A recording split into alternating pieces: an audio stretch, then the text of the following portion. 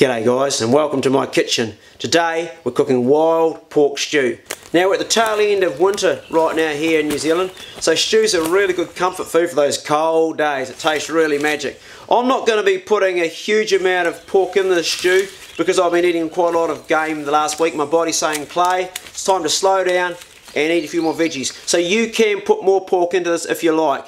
If you're cooking it using a domestic pork, I'd suggest do yourself a favour. Don't trim off all the fatty bits, chop them up and whack them in the stew with it because fat tastes good and it's bloody good for you. There's our whole pig in the bag. Right, we're out of here. Right, let's have a look at the vegetable ingredients going into this. I've got 1 sweet potato, known as kumara here in New Zealand, 3 carrots, 1 shallot, 1 onion, a handful of green beans, some broccoli, a couple of mushrooms, some snow peas and dates to add sweetness, ginger, a couple of tomatoes and some yams. Heat your pan, in this case I'm using a camp oven, bit of leaf lard, get that nice and hot, and I'll whack in our pork first, get that browned off.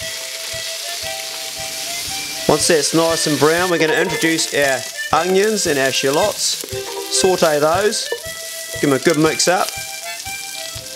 Smells good. 1 tablespoon of honey, mix it in well.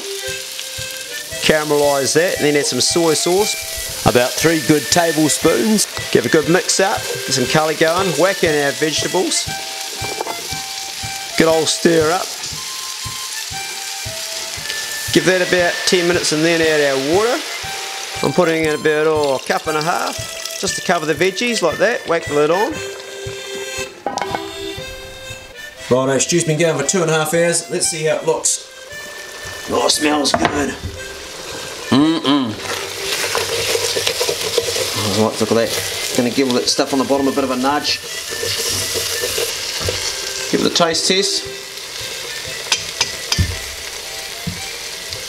We could do with a tiny bit of salt in there. I've already had some in, but a bit more pink Himalayan salt. Give it a stir in.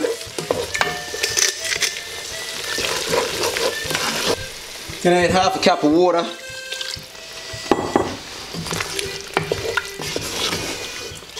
Going to give it another 10 minutes and it'll be ready.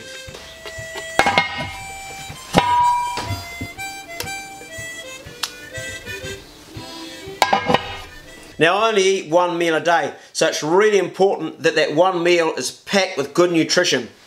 When I was younger, I used to eat a lot of rubbish, but as I've grown older, I've really learnt the importance about what you put into your body is what you get out of it. And if you like to go hard, do a lot of physical stuff, on the move all the time, you need to eat well. Right, let's break my fast. Actually, not quite true that. I have had some tasting while I've been putting salt in and stuff, because you've got to taste test as you go along. So I do know what I've been putting into my mouth, but I haven't had a full mouthful yet. So I'm going to get a nice big mouthful, lots of veggies, lots of meat. Oh, it smells bloody good. I can smell the ginger, the onions, the carrots.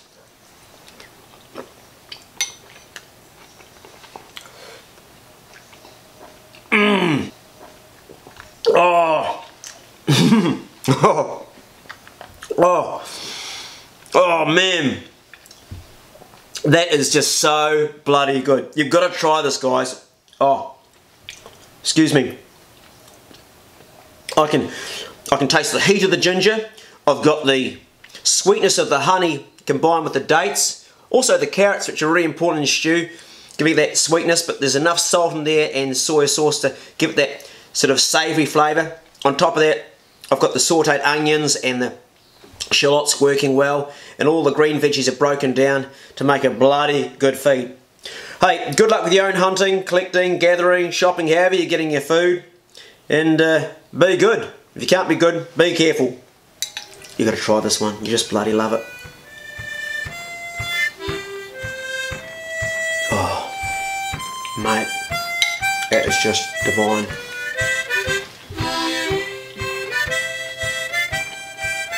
Perfect.